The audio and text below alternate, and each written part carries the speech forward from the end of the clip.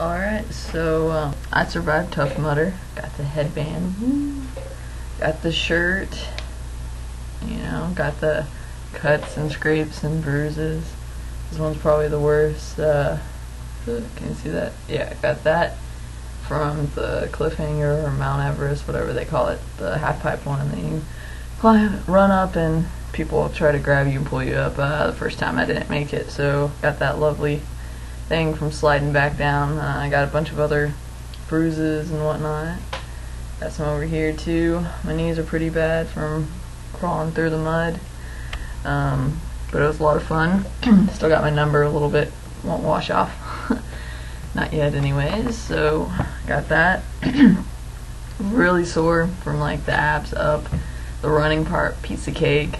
I could run that all day. It's just the climbing and everything, that's what really wears you out. The getting over the Berlin walls and the Mount Everest and crawling through the Mud Mile. I mean, tons and tons of upper body work. So definitely got to work out. And I'm glad that I was lifting weights and working on upper body before then, otherwise there would have been a lot more trouble for me on the course. Electroshock therapy, that was pretty cool. And painful. Luckily I only got shocked twice. I did not get shocked at all on the electric eel because they were turning it off for 10 seconds at a time, and the person in front of me would only crawl when it was off, so we were like between the electrical wires and didn't get any shocks, and so that was cool. So I had no idea what to expect when I got to electroshock therapy. Luckily I only got shocked twice. The first time was on my arm, and the second time was like on my butt or something like that, and that knocked me to the ground, or the mud rather, and crawled the rest of the way out of there, because once you get down it's hard to get back up because you're just going to get shocked. So I did that and completed that.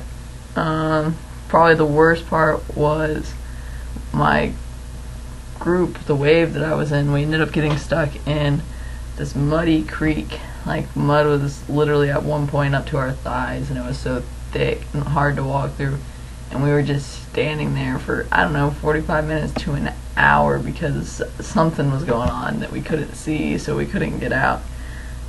Aside from that, the rest of the course was good.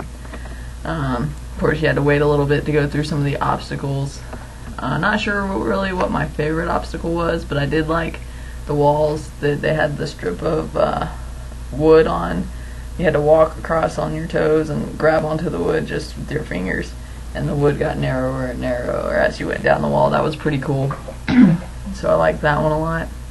But other than that, I don't know, they were all really good. The most challenging one was probably the Berlin walls. After the first set you're like, okay, did that, thanks to the help of some guys, did that. And then you get to the next set, which is like 2 boards higher, so that thing's like 12 feet tall, and you're just like, oh shit.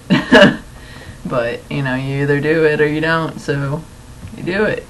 And yeah, so all in all it was good. I didn't really get sunburned, just a little bit on my shoulders and neck. You can't really even tell because I was so caked in mud, and I wore sunblock, so but being caked in the mud really helped against the sun, whereas my mom that was watching her running around trying to find where I was at what obstacle, sunburned so bad. She should have rolled around in some mud.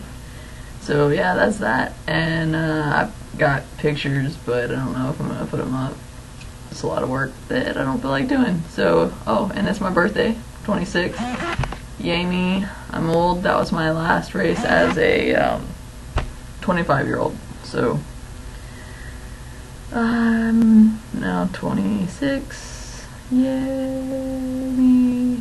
And my next race is in a couple of weeks in Austin. Austin 1020, 10 miles. Oh yeah, that's gonna be a piece of cake compared to what I just did. So bye for now.